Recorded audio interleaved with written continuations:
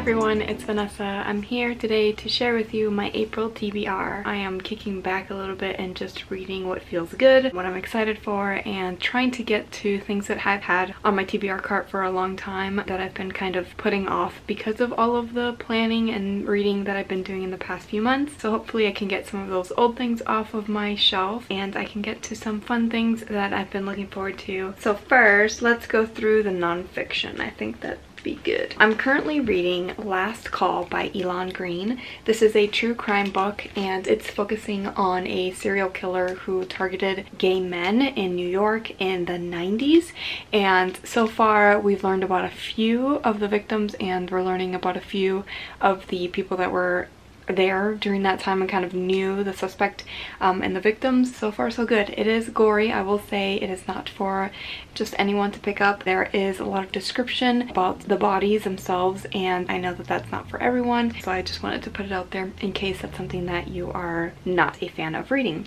But yeah, so far so good, and I'm listening to the audiobook through Libro.fm. There's one that I mentioned in my previous video, so I'll just briefly mention that I will try to get to Turning 15 on the Road to Freedom. All that I know about this is that it focuses on someone that was there during the 1965 Selma Voting Rights March. So I'm excited to read it, and it's also kind of a young reader's edition and it's pretty short and has illustrations inside as well. Another nonfiction book that I really want to get to in the month of April, and my book hold just came in, it's at the library, I need to go pick it up tomorrow, is Three Mothers. And this is a nonfiction book looking into three mothers that were really important to the civil rights movement. I've heard really great things about this. I also have the audiobook from Libro.fm and hopefully it's fantastic. And then one of my most anticipated releases for nonfiction came out just in the past couple days. I also have the audiobook ready for me to go, and it is Children Under Fire: An American Crisis by John Woodrow Cox. He writes for the Washington Post. He's written quite a few stories about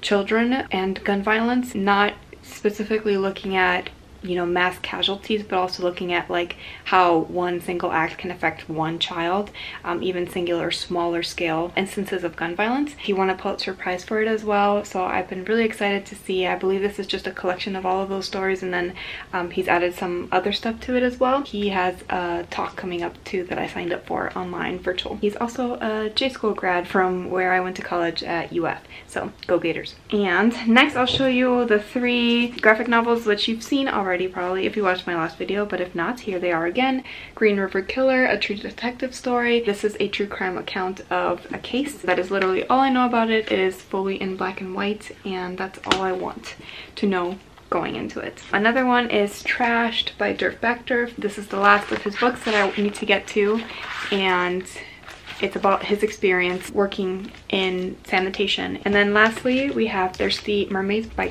Leyh, and I loved her book Snapdragon, so I'm so excited about this. It is an adult graphic novel, and I believe there are some magical elements. As you can see, there are mermaids involved. Let's talk about kids books and young adult books. I only have two. I read quite a lot of middle grade books last month.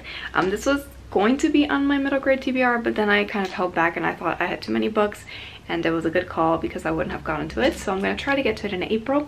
It is Premeditated Myrtle. This is a Myrtle Hardcastle mystery. This is a new kind of cozy but also old-timey detective mystery story, and it's set in England too, so I'm hoping that'll be really interesting. I believe it's becoming a series and the second one just came out, and I will also probably listen to it on audiobook. So we'll see. I love smart girls solving mysteries in middle grade. And finally, one more that I showed you in my previous video that I'm going to be getting to in April for sure is Good Girl Bad Blood by Holly Jackson. This is the follow-up to A Good Girl's Guide to Murder, which I really enjoyed listening to last year. I'm also probably going to listen to this one. It's a Libro.fm ALC, thankfully. Let's look at my adult books. So definitely in the first few weeks, hopefully a couple weeks, I will finish Daddy by Emma Cline. I also would like to listen to this, and it is stories. Two more that I showed you in my previous video is Nothing to See Here by Kevin Wilson. This is one that's literally been on my cart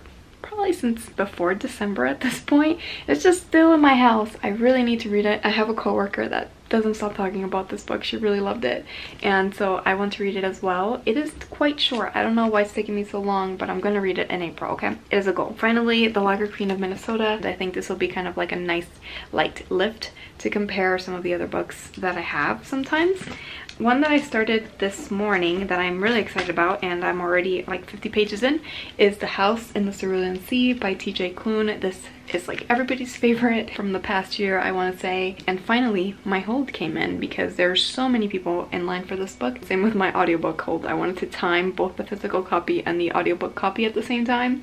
It's pretty hard. I'm excited to finally get to this. So far, it's really sweet, kind of funny at points. Like some of the lines are pretty funny. Last but not least, one that is probably the antithesis of that and is a little bit darker is Acts of Desperation by Nolan. I've seen quite a few UK booktubers talk about this recently. I looked up what it was about and it gave me vibes of like the kind of adult fiction that I like to read sometimes, focusing on female main characters. It has to do with insatiability and her not wanting to let go of this person who is not good for her. I'm excited to dive into this one and see what I think. So that's it for my TBR. As you can see, there's quite a few books. I'm really excited about all of them. Hopefully I can get to all of them in April. I feel like at a quicker pace in the past few days. Like I've been finishing books left and right, which I really felt like was not happening in February and March. So I hope that that continues in this entire month. Thank you so much for watching my video. I hope you enjoyed. If you've read any of these books or would like to read any of them, please let me know in the comments below, and I'll see you in my next video.